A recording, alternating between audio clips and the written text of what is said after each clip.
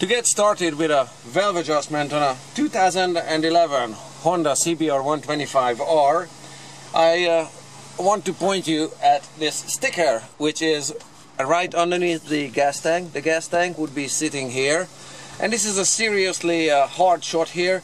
We are underneath the body panel, some body panel parts being removed, so you can see some numbers here, and steering would be, the forks would be here on this side. So you can see the following numbers here. Valve lash, that means valve gap. Intake in 0.06 millimeters. Exhaust EX 0.27 millimeters. Brackets cold. What these figures also mean that these are maximum values, but that's only implied. And as it says here, you have to measure it on a cold engine, okay? That means overnight cold, not 20 minutes cold, okay? One more number here that could be of interest here. It says spark plug gap.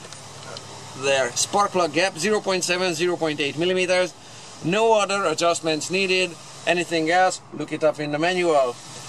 Delightful. I do have an owner's manual. It doesn't say anything about valve adjustments, and the service manual is only available online for the technicians. No good for me. Now, as I said, this is a tricky shot here, extremely cramped here, and just bear with me. Let's get closer to the engine here. The good news is the valve adjustment on this Honda is a tappet screw type. The tappet screw would be, just give me some time here, that one there, and this is the spring compressing the valves. This is the camshaft mechanism, and you can see there the camshaft. If I rotate it a little bit, maybe the other direction, you can see the cam rising there in the, there. I'm gonna rotate it away. Yep, like so. Okay, so it says intake and exhaust valves, and this one here is the exhaust valve because the exhaust is right around here. On this $6 feeler gauge set, I have the following numbers here on the feeler gauge. As you can see, it doesn't have a 0.29 millimeter one. I also have, courtesy of Steve, though, a range of adjustments. So on the exhaust, courtesy of Steve, the bike doctor, the exhaust gap could be as little as 0.25 millimeters. I do have a 0.25, and having a maximum of 0.29, just wait for the camera to focus there, would mean that the 0.30 should be impossible to fit in there. Yeah, so if I just leave the 0.30 exposed and try to fit that one in there, the 0.30 doesn't go in. It bends and buckles, but it doesn't go in, which is good news. That means that the gap is less than the maximum allowable. It's good. And just to double check it, here is the 0.25. If I place this one here to the underside, and this one, that should be the gap. This one should rise easily, so it should go in there like that.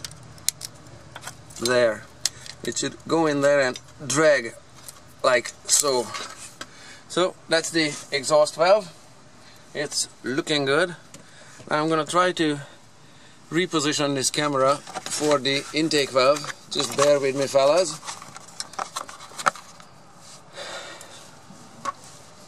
And I'm gonna go a little bit up with the camera and a little bit sideways, thereabouts. The intake valve is, how do I do this? This one is the tappet screw for the intake valve, and it was specified to be between 0.4 and 0.6 millimeters. Here is, there. Here are the numbers for the intake: 0.4 and 0.04 to 0.8. It's written here, but on the body panel it was 0.06. Either way, on this set of feeler gauges, I got the following numbers here. I've got 0.06 is the skinniest one there, 0.7 is the next one, 0.8 the next one. So let's see which one is the one that doesn't fit. Let's start with the 0.08 here. I'm just trying to make this work with one hand and the camera being in the way. So the 0.08 doesn't really fit in there. It's buckling and bending, doesn't fit. That's good news. Let's go for a 0.06 because I tried this before and I know the 0.06 will be also buckling, but it fits like that. It fits underneath and it's got a good drag, as you can see it. It's still buckling the metal. It's good. And of course you need to make sure that the cam lobes are out of the way. So just pick a position on the camshaft so that the cam lobes are out of the way. The radius of those cam lobes is pretty constant all the way around, so I could measure valve gaps in any of these positions. You can still hear there is still a gap.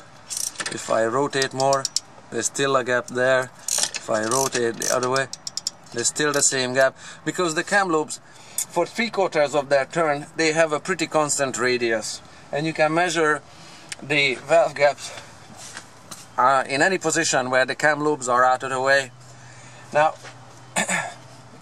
to do this valve job, now because it's done, it's good, all I need to do is put the lid back on, and the lid looks like that, and it had 2 bolts of